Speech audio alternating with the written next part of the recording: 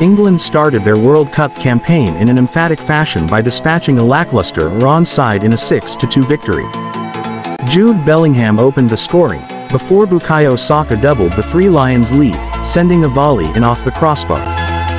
Raheem Sterling grabbed a third in the latter stages of the first half and Saka added a fourth with a smart finish in the second half.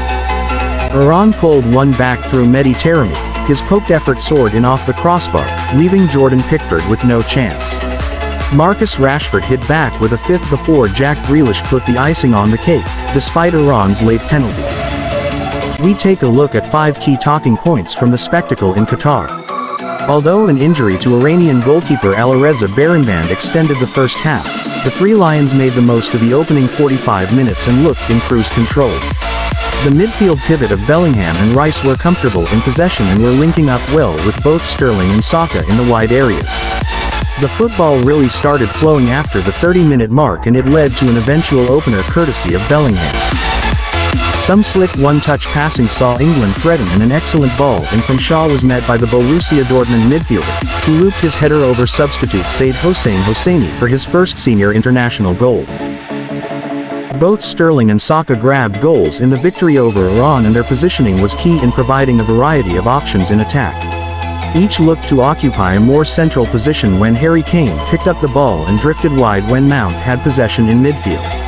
Sterling's darting run was trademark for a player who has scored 19 times for England, linking up once again with Kane who did not even look up before delivering to the Chelsea forward.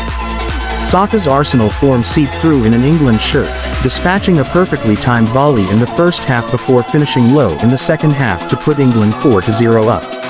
A standout performer for a dominant England was Bellingham who, despite playing in his first World Cup tournament, performed with the calmness of someone who had years of experience at international level. His partnership with Rice was highly effective.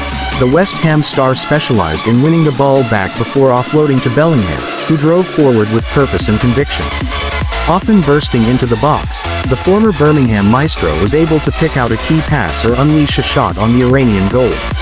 He was unable to prevent Iran from scoring, but his contributions in the famous white shirt demonstrated that he will be a key part of England's setup.